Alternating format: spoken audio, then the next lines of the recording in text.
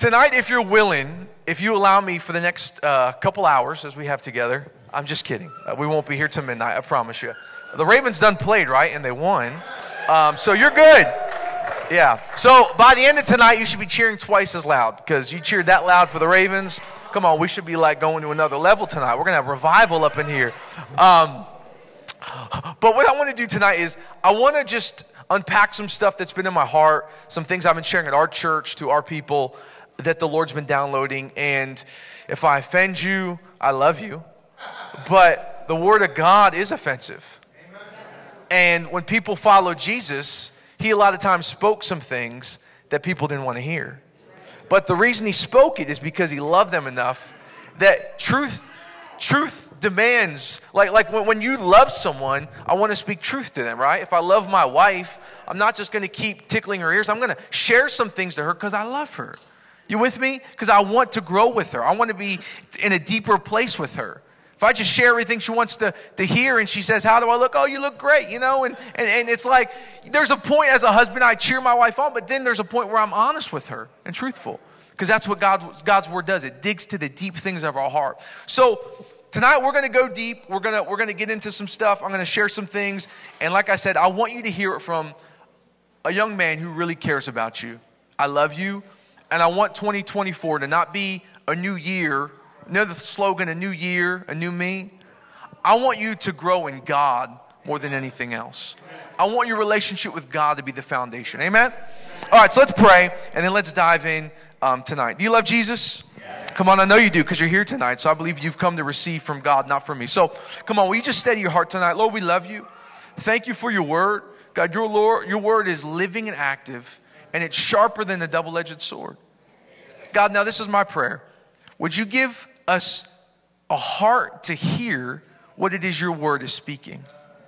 God, give us, literally as Solomon said, when God asked him, what do you want? Solomon said, give me wisdom. Literally, if you study that out, he was saying, Lord, put ears on my heart that I can know what to do. Lord, that's what we want to be. We want to be people who have ears on our heart, hearing from you tonight, not hearing from me. So Lord, open the ears of our heart to hear you tonight. Let us be able to receive what it is you have for us. And we love you in Jesus' mighty name. And all God's people say, amen. Amen. Turn to your neighbor and say, neighbor, you awake? And if they didn't respond, give them a little tap on the cheek and wake them up. If you got a water bottle, sprinkle a little water on them. If they wake up, say it's holy water. Amen. Matthew 25, if you got your Bibles. I don't have the big screen working tonight. I just figured we would dance around because sometimes the Lord, as I'm getting ready to preach something, sometimes the Lord will veer me somewhere else. So I try to be obedient to the assignment, but also be flexible to what the Spirit's speaking in the moment as well. Matthew 25, if you got your Bibles, we're going to start in verse 1. I got a lot of scripture tonight, so just buckle up your seatbelt and let's get this thing in the lane God wants to go tonight. Matthew 25, starting in verse 1. This is a very, very popular parable. You probably have heard of it, and we're going to start here, and we'll see how the Lord leads tonight. This is Jesus speaking, red letters. So listen up. Verse 25, verse 1. This is Jesus saying, then the kingdom, someone say the kingdom. The kingdom. Then the kingdom of heaven shall be likened to 10 virgins who took their lamps and went out to meet the bridegroom. Now 5, someone say 5. 5 of them were wise. Any wise people in the house tonight? I think we got a bunch of wise people in the house. And 5 of them were foolish. Is there? No, I won't go there. No fools, just all wise people in the house tonight. 5 of them were wise, 5 of them were foolish. Verse 3. Those who were foolish took their lamps and took no oil with them. Verse 4. But the wise, someone say the wise. The wise took oil in their vessels with their lamps. But while the bridegroom was delayed, they all slumbered and slept. At midnight, someone say midnight.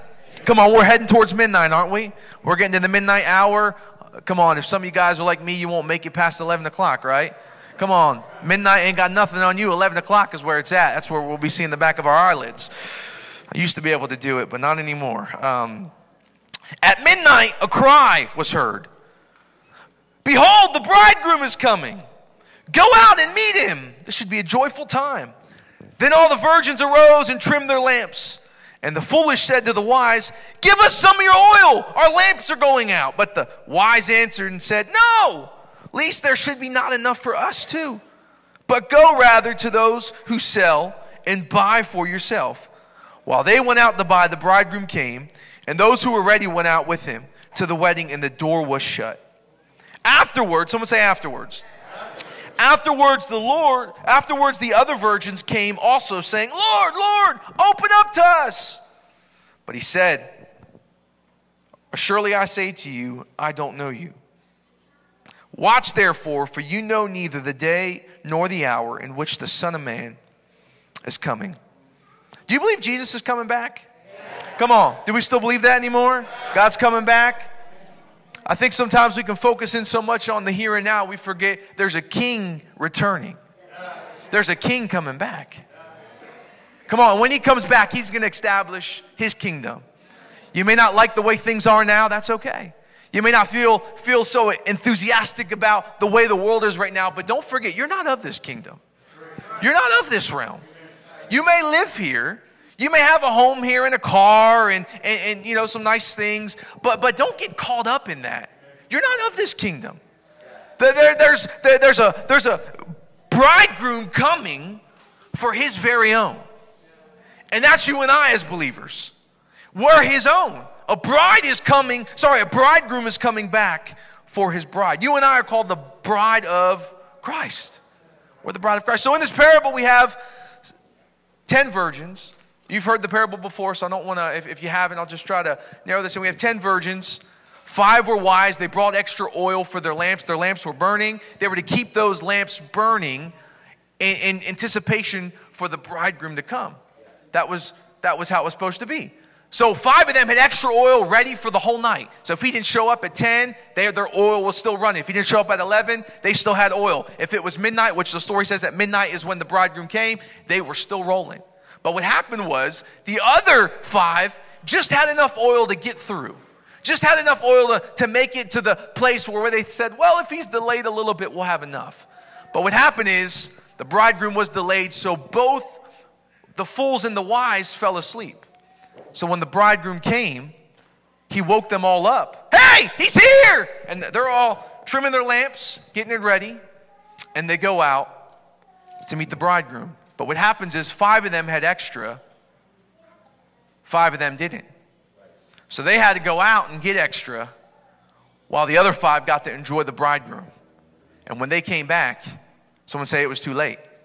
It was too late. One of the things the Lord was showing me in this passage over the past couple of weeks as I've been just praying this through as a church, and I get the privilege of being able to speak at other churches across the area in Maryland and even outside of Maryland. We get to travel a little bit and preach at churches. Is I see a common denominator. I'm not saying this is you, so don't get offended. If you're like, why are you saying this? I'm not saying this is you. I'm just saying this is what I've noticed. Is there's a lot of people in the body of Christ that are getting into the slumber stage. They're getting a little heavy-eyed and sleepy. There's a bridegroom coming, but though he may seem a little delayed, their eyes are getting a little heavy. They're getting a little overwhelmed by the cares of this world and the things going on in life, that they're getting a little slumbered to what they should be wide awake to. And if you're not careful, you'll find yourself in a sleeping state, not alert, not watching out, because there's an enemy looking to take you out. And if you're not careful and you're caught sleeping, let me tell you what, you're a prime target for him. I was reading, there's a funny story. I mean, it's not quite funny if this was you, but I thought it was pretty funny. There was a guy who owned a house in Florida. He locked up his house for the night, which he thought he locked it up. He went upstairs to his bedroom, and he went to bed. At 4 a.m. in the morning, it's a true story, at 4 a.m. in the morning, he woke up to the smell of breakfast being cooked. And he said, that's odd. I'm the only one that lives here. But I smell breakfast being cooked in my own house. So he walks down the stairs to see a burglar cooking breakfast in his home. While he was asleep, someone broke in, get this, and was cooking breakfast in his home. Now, this is where the story gets funny, as I was reading. I get amused by stories like this. So the owner of the house goes up to the burglar and is like, this is weird, crazy. What are you doing in my house? To which the burglar responds to the homeowner, go back to sleep. Like, it was just weird. It's just weird. But think about it. When you fall asleep, a lot can happen without your knowledge. This man fell asleep. Next thing you know, he wakes up because he smells breakfast being cooked. And a guy had come in, made himself at home, whipped out the bacon and the eggs, got a little sausage going, and he said, I'll make myself at home. What happens, and listen, I want you to hear me clearly, church. If you're not careful and you find yourself getting heavy-eyed in this hour, that's the greatest trap in which you can fall in. Because you become so vulnerable to get buckled down to this life and forget there's a king coming. There's a king coming for his bride. That's you and I. We're his bride. We're the bride of Christ. We're to keep ourselves spotless and clean. But how can you stay spotless and clean if you're getting a little heavy-eyed? You're getting bunkered down here to this earth. See, all the bridegrooms fell asleep. And all the bride fell asleep, and the bridegroom came, and when he came, a big old shout, hey, I'm here. And they all trimmed their lamps. What is trimming their lamps? Well, when I was looking that up, basically what they were doing is they were obviously trimming the wick, but they were also getting their lamps beautified, ready for him. Because what they had been waiting for was finally here. It had arrived. See, what happens is we can get into a state of getting so comfortable here. We forget, as Paul says, fixing our eyes not on this life, but on what's to come.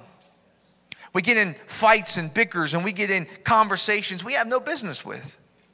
We're the body of Christ. Come on, I'm a part of a kingdom that won't be shaken. Anyone else? Come on, my king's coming, and the Bible says when he sets up his throne, come on, there's no dominion, no other power, no other authority that will overthrow him. You following me? So you should not walk with a sense of slumbering like, oh God, are you still here? Are you still in control, Lord? I see all these things happening. I see all this things compiling in our world. Lord, where are you? And really what God's saying is not where am I, but where are you? Are you slumbering? Are you sleeping? Or are you being watchful in this hour? A lot can happen when you fall asleep. And I truly believe God's trying to wake up his church for his return. When I was growing up in church, I was raised in church, born and raised in church pretty much all my life. I was a pastor's kid. We were in Michigan for a little bit. I actually got to go back to the church where I was born at the beginning of November. I was in Brighton, Michigan, preaching at Pastor Brad Trash Church, who was here, and I took a little side trip about an hour over to Grand Ledge, where I was born in Lansing, Michigan, right outside of Grand Ledge, and went to the church where I was, born, and we were there before we came to Baltimore. And I was thinking about when I was sitting there in my truck about, all the little times I was there, and I don't remember much because I was young at the time, but I was thinking how there was just a readiness. My parents always had us in a place of not just being at that church, but understanding, come on, there would be moments where, as a young kid, it's like we did these plays where it was heaven gates, hell's flames, getting people to understand there is a real heaven, a real hell, there's an eternity coming, and there's a king coming. Are you ready to meet him? You're going to be shocked when he comes? Some of you guys are like, Lord, don't come now, I'm not ready. Well, my prayer tonight is by the end of tonight, you will be ready. So what I want to do tonight is I want to tie in something, and then I'm gonna give you some stuff to really chew on as you leave here tonight. As I was reading through this passage of the virgins with their oil, the Lord led me to another passage in Zechariah chapter 4. And I don't want to read the whole passage. There's a lot there. I want to just highlight some things, and then I want to take you to 3 things that I believe the Lord wants to do through you and I getting into this new year. Zechariah chapter 4 is an interesting portion of passage. Zerubbabel is given a task to rebuild the temple. And that was a big task because the temple had pretty much been demolished. Someone say demolished.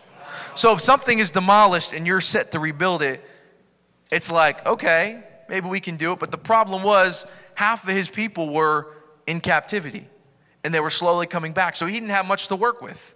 He had some people that were filtering in, And he was like, okay, maybe this could work. The Lord wants us to rebuild it. But then he's thinking in his heart, but maybe this won't work. Maybe the Lord doesn't know what he's talking about.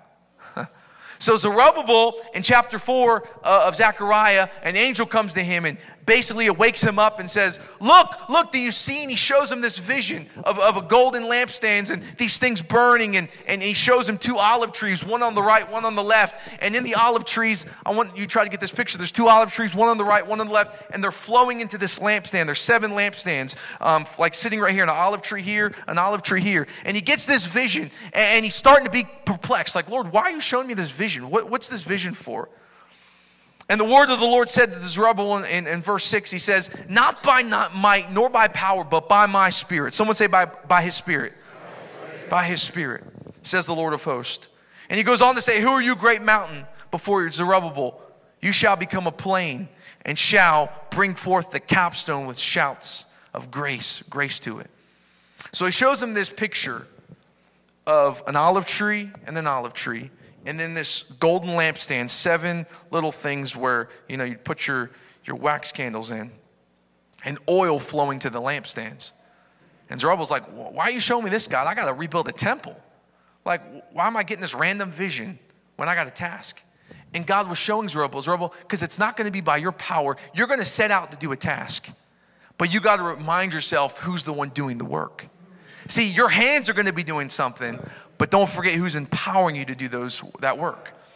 And so here's how the Lord was really starting to download this to me so these olive trees are sitting here, and if you could see the picture, half the olive tree is kind of extending into heaven, the other half of the olive tree is bending to earth, and then the oil's running and hitting those lampstands. And it's giving oil to the lamps to keep burning. Later on in the passage, Zerubbabel says, what are the lampstands? And he says, those are the eyes of the eyes of the Lord scanning to and from the earth. And he says, who are the lampstands? And he says, these are the 2 anointed ones, which were the 2 people, Zerubbabel and Joshua, who were in charge of leading the great task. And so why am I telling you this random story in Zechariah? Why does this have anything to do with where the Lord wants to take you in this next year and closing out a year? If you're not careful, you can find yourself asleep. But there's an antidote to that. And it's what you're being filled up with each and every day. What's filling. See, there's a fire that needs to be burning in you, a passion that God wants to stir in you. But it's not by you stirring yourself up. See, I can get you into this building. We could get worship flowing in such a way, we could get you stirred up. And you could get pumped up. But that's called emotion. And know what happens with emotion? It will fade. You'll leave here, and those emotions will poof. Why? Because you're going to go back to the same house where you live. You're going to go back to that same apartment. You with me? You're going to go back to the same work environment that you maybe just don't like going to. And you're like, what happened? I was in that church building, and man, they had that worship pumping. See, when you live by emotion, those emotions fade. You're not meant to live on emotion. God created you. You have emotions. Those are good things, but they're not to dictate your life. You following me? Some of you guys are living by emotion, not by God's Spirit. So when the emotions are high and good, you're just joyful and jolly. But when those emotions are slamming down, it's like, back away today from that person. Their emotions are just too much today. You with me? God's not called you to live that way. So how do we get awake in this season? How do we keep our lamps burning? How do we be wise in this hour? Not fools, but wise. How do we, if you're a parent in this room, how do you keep your kids actively pursuing the heart of God in a world, in a system that's trying to pull everything that's God out of them? How do you do it? Well, I want you to picture this. So the olive trees were these 2 anointed people, Joshua and Zerubbabel. They were set to rebuild the temple. The oil was flowing through these olive trees. I was looking at a picture online and it captured it so well. The oil was flowing through the 2 anointed ones into if you read into chapter 4, there was these pipes coming out of the olive trees hitting the lampstand. And per se, this lampstand represents like the presence of God. So these anointed ones were being filled with something and it was being released through them. So you have these virgins getting oil, the oil's burning the lamp, and the lamps is what the bridegroom was expecting to be burning when he came back. You with me? Are you following me so far? We're going somewhere with this, but I really want you to catch this. So Zerubbabel was like, all right, Lord, I'm not the one doing the work. You are. It's not by my power, but it's by your might. And so how do we do this? Because a lot of the church is doing it by their might. A lot of the church is dictating their success on what they can do. They get emotionally hyped up in a service, but then they leave, and then it's all about their might, their success. It's all about their status. And it's not about God's Spirit doing the work.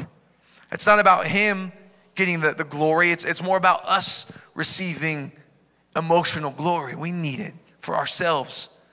But God said, I'm not coming back that you can get the glory. I'm coming back that you can be ready, that He can get the glory. Amen? So Zerubbabel understood, and this is what God was trying to show him. If you're going to be up for the task I've called you to, see, many of you, God's going to call to big tasks in 2024. You're going to hear His voice in a way you never heard it. He's going to give you an assignment. But if you're not careful, you're going to get busy doing the assignment without God. It's going to be by your power, by your might. And what happens is when you start doing the assignment on your own, you get slumbery, not alert of what God's doing, and then the pressures and cares of life start to take a toll on you. And this is something the Lord's been teaching me through my 20s, even now into my 30s. And so the oil, when the oil was used in the Old Testament, it was to set something apart, to make it, someone say holy. Holy means set apart. The Bible says, well, God said, be holy as I am holy. And most of us think, well, how can I be holy if God's holy? God's perfect. God's saying, be separate, come out. You're not of this world. You're in it, but you're not of it. There should be something different about you than those living in the world. Don't get mad that people are living in the world are angry, upset, and bitter. That's the world. You with me? Come out from among them. You should look different. There should be an incense, a smell about you that's different than the people you're around. If you're becoming like everyone else you're around, then you're running off emotional hype in a service, and you're not being influenced by the oil God wants to stir in your heart. You with me? There's an oil you need when you're in the world. There's an oil that needs to be fresh and renewed. These gatherings are important, but they're not important to stir your emotions. God wants to stir something deeper. He wants to stir your heart. Anyone with me? So you have to be careful, because if you're being stirred by your emotions, you're going to be influenced by the world, by its occupation. You're going to be influenced by whatever, Instagram or the latest fad, the latest thing. Because right now you can go on YouTube and find a much better preacher than I am. You can go on YouTube and find someone that's preaching what you want to hear. You with me? If you're not careful, you'll start to listen to everyone's voice and you'll not know His voice. You'll say, well, this pastor said this, and this is the new fad. This is the latest thing going around. And I hear that a lot as a pastor. It grieves my heart. So I'm like, you know more about other pastors and what they're saying than you know about what God's trying to speak to you. Are you following me? And if you run off emotions, you're just going to keep clicking YouTube, finding things that stir up your emotions and not knowing the heart of God for your life. God doesn't want you to run on emotions. So God told Zerubbabel, you got to be careful, because there's going to be mountains that get in the way. But I love it, because God gave him the antidote. He said, but I'm going to tell that mountain, get up out of the way. So don't get distracted. Don't get hindered. Don't allow something to get in your way. Keep doing the work I've called you. Let the oil keep draining through you. Let it fill you, because when that oil's doing what it's meant to do, it's going to produce something even greater in you. But if you don't let that oil flow, you're going to catch yourself sleeping, get a little slumbery. And next thing you know, you're going to find yourself getting involved in things and doing things you never thought you would do as a believer. Why? Because slumber produces a sleep. And a sleep produces an unawareness. And an unawareness even produces you get desensitized. You start allowing yourself to watch things you never thought you would watch. You with me? Like you start just, it's interesting because, years ago, right, there was this boundary. I grew up in church where there was, legalism. And yes, I get the thing of like, well, you shouldn't do this, do that. But there was a wall that people understood, like, we got to be careful. We're holy. We're a holy people. We're set apart. And what happens is each generation, if we're not past something, the standard starts to fall a little bit. And if you don't uphold that standard, then you're going to pass something to a new generation, and they're going to be like, well, where's the standard? We're supposed to be holy, the Bible says, but I don't see any holy living around here. I don't see people with dripping oil. I see people falling asleep. So next thing you know, they're trying to find their way. So I want to encourage you tonight. God's given you a responsibility to hold a standard, to be dripping oil. Zerubbabel and Joshua were to be dripping something into those lampstands. And those lampstands were the presence of God. What was so important about that? Because listen, people were doing the work for them. They were rebuilding the temple. And if they were properly dripping oil, the presence of God was being stirred up among the people. And they were experiencing the presence of God to do the work they were called to do. Are you following me? So you properly receiving from God on your own, not just in a church building, but in your own quiet time with God, is going to affect others. The presence of God is powerful. Come on, I was sitting with a lady the other day switching insurances. Sitting there with me, and she's helping me switch insurances with car and all that fun adult stuff, right? Amen. All the adult people say, Lord, help me, right? Thank God that we know car insurance in heaven, right? My chariot will be fully covered by the Holy Spirit. Amen. You hit my chariot, I'll go to the Holy Spirit. He'll give me a new one, all right? I got Holy Spirit coverage. So I'm sitting there with her, and as she's doing all the work, and I can just tell, there's things in her. And, my job as a believer isn't to point a finger, but I'm to be sensitive to the Spirit of God. And as God puts things in my heart, I'm just to share them. And I remember with her, like, she's, the agent getting all things such way. And I'm just sitting there trying to encourage her, love on her. And next thing you know, she's pouring her heart out to me. In the middle of an insurance place. It's not church. But God loves her.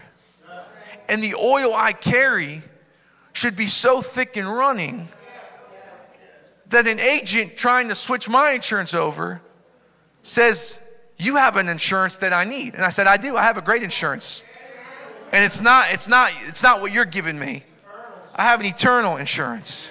And I want to pass that to you. See, your oil needs to be running. If you're falling asleep, you're going to just be sitting doing everyday life saying, Lord, get me out of here. Instead of understanding God's given you a big assignment. So are you being influenced by the world? Or are you being influenced by the Lord? Not by power nor by might, but by my Spirit, says the Lord. Says the Lord. See, when God said that the 7 lampstands were the eyes of the Lord, it brought me back to 2 Chronicles 16:9, where it says this. This was the Lord speaking to King Asa. He said, for the eyes of the Lord range to and throughout the earth, looking for those whose hearts are fully committed to Him. He's looking for a heart fully dripping with oil that He can strengthen, that He can produce something out of you. God is looking for someone who's running with oil that He can strengthen. Where does the oil come from? How do I get oil, Pastor? Well, it doesn't come by you just generating it with your own wit, with your own strength. A lot of people try to generate. Come on, you can go to a church that has much better sound than this church or much better lighting, and they can tickle you and make you feel good. That doesn't mean they have the oil. Are you following me? You got to guard the deposit God's put in your life. And I say this with fear and trembling because there is a movement going on in our world, even in the church culture, that wants to entertain you. Instead of being filled with saying, Lord, we're here for you. You with me? You're not to be catered to. When you come here, He's the guest. Like He's the prize. He's the bridegroom. You're the bride. You with me? This is just an add-on. All these extra things, they're good, they're nice, they're fun to have, but they're not the thing. He's the reward. You with me? He's the reward. So I want to give you 3 things tonight, briefly, to help you keep your oil running. I don't want you to be those 5 virgins that didn't have extra oil, and when the bridegroom came, they weren't ready. I want you to be like Zerubbabel and Joshua, that stood before the people and said, God's given us a great assignment, but we're not going to be the ones doing it in our strength. We're going to drip oil from heaven, and through us, it's going to drip into those lampstands, and the presence of God is going to be so thick in the environments we walk around. It's going to be so tangible. People are going to say, what is that on you? What is that about you? So I don't want you to get caught sleeping.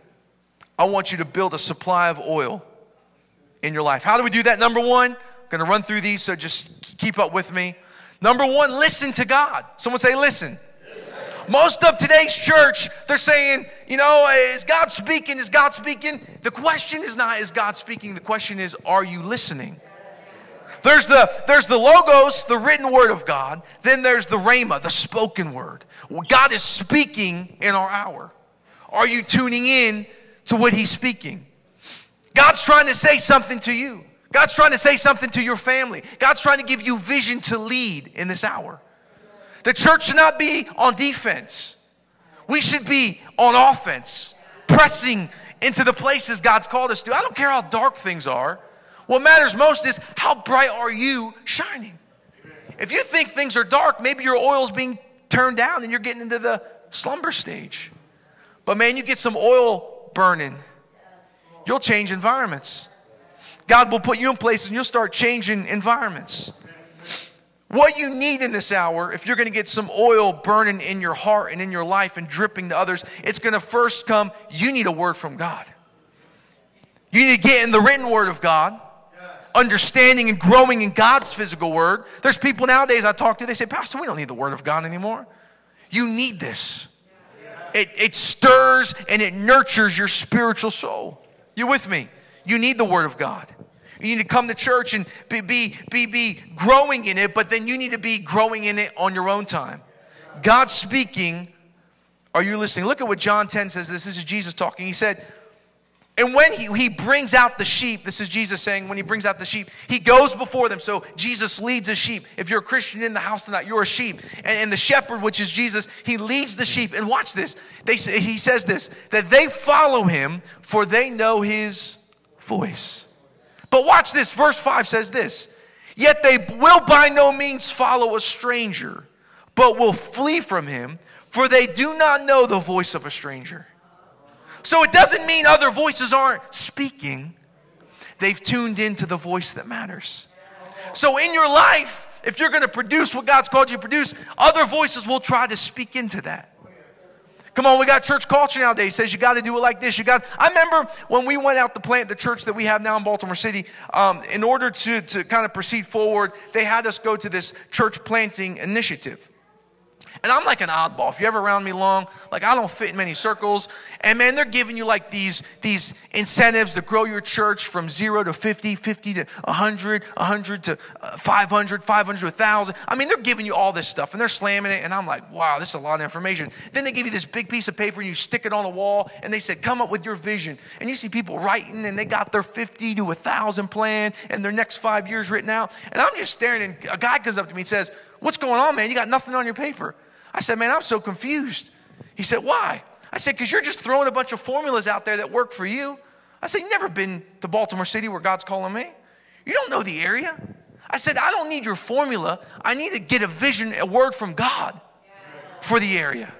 And I remember he just kind of looked at me and said, good for you. And he kept walking. And the Lord like convicted me that day.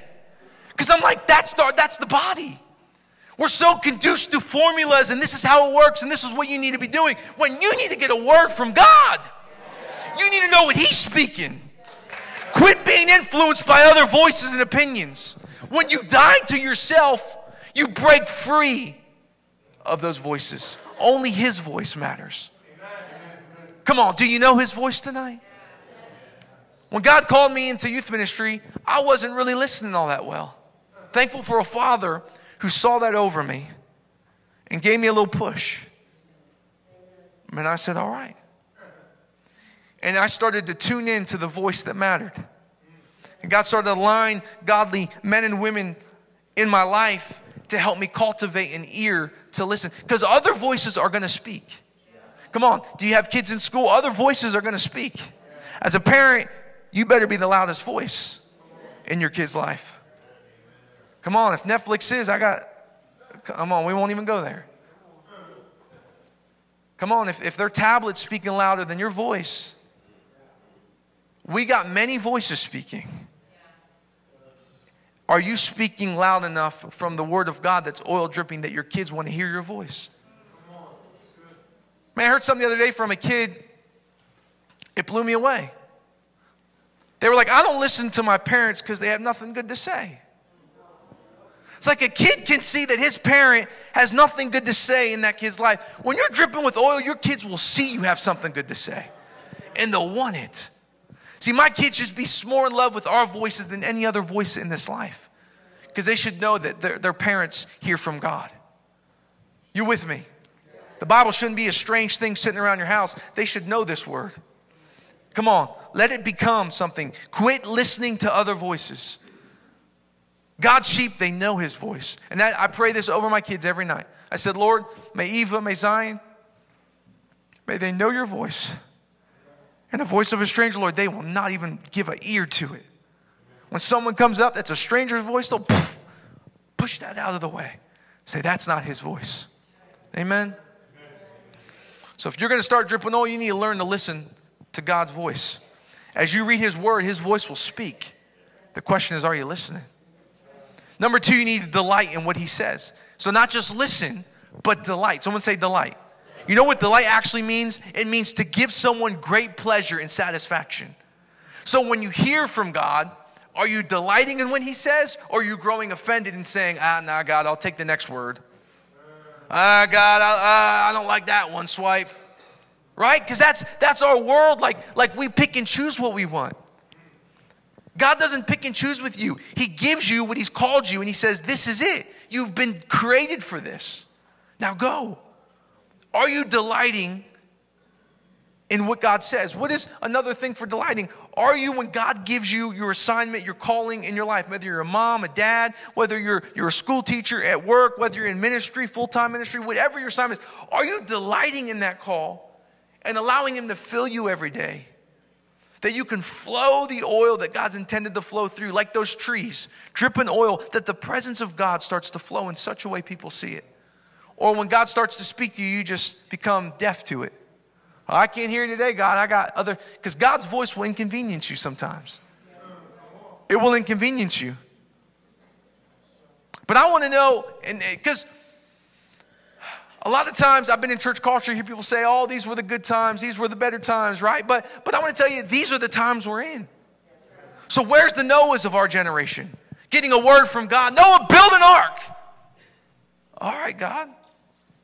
We're going to build an ark, family. And he obeyed. Where's the Abrahams? Abraham, I need you to get out from this country and go. Where am I going? Just go. All right. Fam, pack it up. We're going.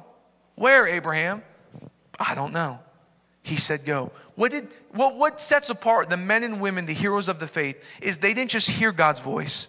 They delighted in what he said. And they were counted as righteous, the Bible says. Your righteousness isn't just by hearing his word. It's delighting in what he says. It's you're brought great pleasure and satisfaction by what God's speaking to you. I'll never forget Lester Sumrall, one of my great heroes. Lester Sumrall was a mighty man of God, and he has many books out there, and you can watch, you can watch some of his sermons. But he was a young man. God healed him of a deadly disease. He was dying on his bed. He said, God, if you heal me, I'll give my life back to you. So God miraculously healed him, got him up out of the bed, and he started preaching to farmers in the middle of the Great Depression. And you know what his offerings were? They weren't money. He said, if you're here and God's touched you, tomorrow bring a cow, bring a pig, bring something. And these farmers are bringing their cows and pigs, and that's what they're bringing for their offering, because it was depression. Money didn't have any weight.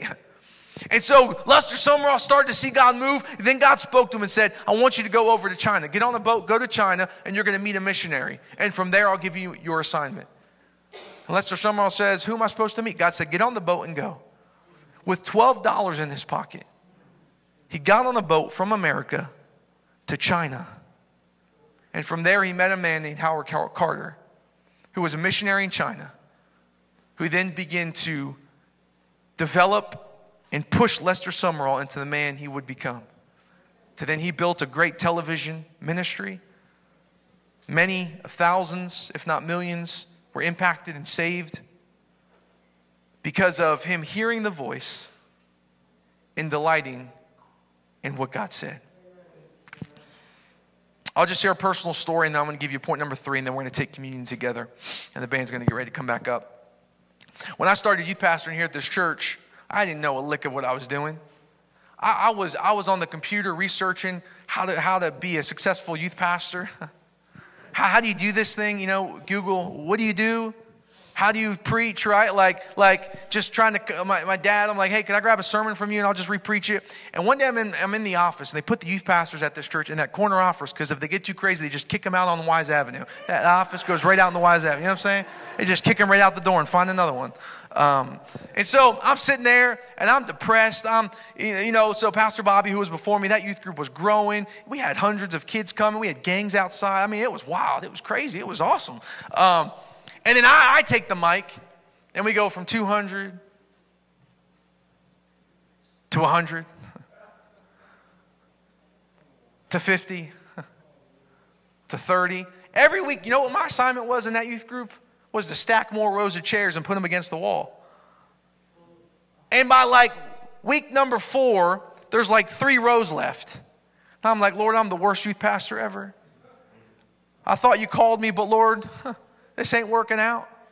So I'm in my office, I'm whining before the Lord. I'm saying, God, you got to find someone else. I don't think this church knows what hit them. I'm like depressed. I'm stacking chairs. I'm looking at all the chairs that used to be filled with teenagers. Now they're all stacked up against the wall, getting dusty.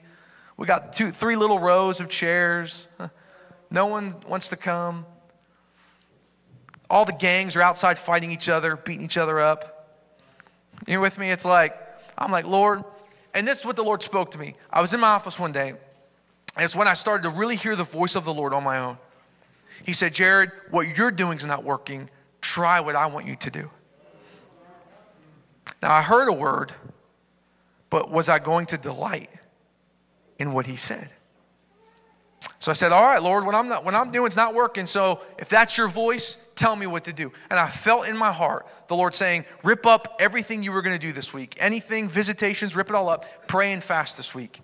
And I said, all right, Lord. So I did it. I ripped up my notes. I ripped up everything. I closed my laptop, and I just prayed and fasted that week. I was one hungry man. I said, Lord, I'm starving. I'm hungry. And I just started reading my Bible, drinking water, and Lord, I need you in my office, just worshiping, praying. I would start to walk this sanctuary, walk up in the balcony, just ministering because I was so hungry. I was like, I'll just keep walking so food's not even on my mind. You know what I'm saying? And Wednesday came, Wednesday night. And we had a normal service, just like we always had. I don't even remember the message I preached. It was such a dud that kids were running to get out of there. One girl came up the center aisle. Her name was Lauren. She had a friend with her that night. Her name was Hannah, which I was shocked that she brought a friend. I was like, man, you brought a friend to this youth group? I don't even want to be at this youth group. I can't believe you brought a friend that wants to be here. You know what I'm saying? This place ain't the place to be. And her friend came up, Hannah, that night, and Hannah started to share her story that, she was just a horrific past, molested. I mean, thing after thing. Just this young girl. And it was still hot here in Baltimore, and she was wearing all long sleeves. So I'm thinking, that's just weird. I'm sweating to death. All the kids are in shorts and t-shirts. What's wrong with her? And she begins to roll up her sleeves, and she showed me all these marks where she had cut herself. And she said, I'm a drastic cutter. She said, I've had so much pain in my life that the only way to relieve it is just a cut. And she would take razors every night in her bedroom, just cut her arms. She said when she ran out of places up her arm, she went to her chest and down her legs. She would go up her back and just night after night cut. She said, Pastor, I have scars all over me. And I said, Hannah, I don't have the right words to say. I said, but I know Jesus wants to encounter you.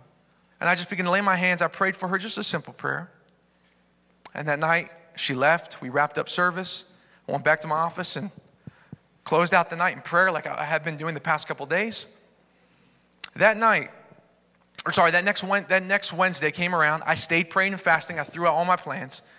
Hannah came back. I said, Lord, that's revival. She came back. I said, we're going somewhere with this youth group. We're growing. We got one new person. She came running down, and this girl had a sparkle about her. But the one thing I noticed is she was in shorts and a t-shirt. I looked at her and I said, something's different. And I was trying to think back, and I remembered some of the stories she shared. She said, Pastor, you'll never believe it. She said, that night after I went home, she said, I fell asleep. And while I was sleeping, I had a dream. Jesus showed up in my dream. And he said, Hannah, I'm a father to you that loves you, that died for you, that gave up his life for you. And she said he took a sponge, started to wipe every scar I've ever had. And as he wiped those scars, they began to get healed. Until all the places she ever cut were completely gone. She said she came up out of the dream and she looked and all the scars were completely healed. She came back that next week and I said, Lord, I understand the assignment now. I gave her the mic, said, share your testimony. And we started to see God begin to move. Because when I threw out my game plan, I got a word and I delighted in what he said. God said, now watch, I'll heal them. I know what they need. Forget the game plan. Let me become the plan. And God started to move in those young people. We started to see God do some wild things, and we got crazy in there. And God started to grow the youth group. The youth group eventually grew, and people were coming and outcast, and people who weren't accepted, they were coming. Why? Because God was healing them. Not pastor and his message. God was doing the work. Are you willing to delight in what he says? Be obedient. Listen, someone in this room tonight, God's going to call you to something. Forget the game plan. Delight in what he says. Delight. Amen. Number 3, this is my last point, worship team. I don't know what my wife said. She's probably putting the little one to bed. This is my last one. Number 3, seek to be like him. Someone say seek. Seek to be like him. You're made for his image, not other people's images. 1 John 2 says this, as you, the anointing you received from him, remain in him. You do not need anyone to teach you, but as his anointing will teach you about all things. As the anointing is real, not counterfeit, just as he's taught you, remain in him. We have many people seeking to be taught by many others, but won't let the Holy Spirit teach them. Won't listen, delight, and become what he says you are to become. We have a lot of itching ears people that need a word just to sustain them. When I'm like, God's given you 66 books filled with words. And as you delight in this word, you'll start to tune your voice to his. You'll start to tune your ear to his voice. You'll seek to be like him. Listen, is it truly your heart's desire to be like Jesus? Come on. We got church services now that corral you in, corral you out, and it's like, what just happened? Are you seeking to be like him? As my dad said earlier, we pastor in a rough neighborhood. Many of you have been down there. Others of you probably just heard from others. It's rough. People get shot every week. We got people coming in, hanging on death's door. We got people coming in, and the next day I found out they're dead. Like, that's just the environment. And as we've set up, not my kingdom, his kingdom there, it began to change the environment to where the people doing the shooting would come to our church and say, you guys can't leave. Because you're here, something's different. I'm like, man, you're the one that could kill me. And you're telling me not to leave? Yes, sir. When you delight in what God says, he'll give you favor at your work, at your job. Hey, come on, if you come to our church on a Sunday, you'll see a group of, a small church group of people, not all together. We're just there to meet with the Lord. But the one thing you'll see is, this is my prayer, I want you to see hunger upon people. When you delight in what he says, you'll do anything. That's why Jesus said you got to count the cost. You don't just sign up on a sheet and follow Jesus. You're counting a cost. It's going to cost you something. It may cost you relationships. It may cost you friendships. Listen, I'm 33, and I look at other people that have walked with me and said, Pastor, I'll never leave you, and they're nowhere to be found now. Sometimes I'm sitting in my room all alone like, Lord, what have you called me to? And this is what I tune my ear in when the Lord speaks, but Jared, am I enough? And I said, yeah. And sometimes the Lord will have to do this, and this is kind of a strange example, but this is the way the Lord gave it to me to end tonight as we get ready to take, because we're going to take communion in a moment. And this is the sacrifice the Lord died for you, that you could be whole in him. There's healing in this. There's wholeness for your body, for your emotions tonight. Some of you guys are running off emotions. You need to be healed in Jesus' name. Come on. Some of you guys are running off of stinking thinking, and God wants to heal your mind tonight. And the way the Lord gave it to me is like, if I would call someone up here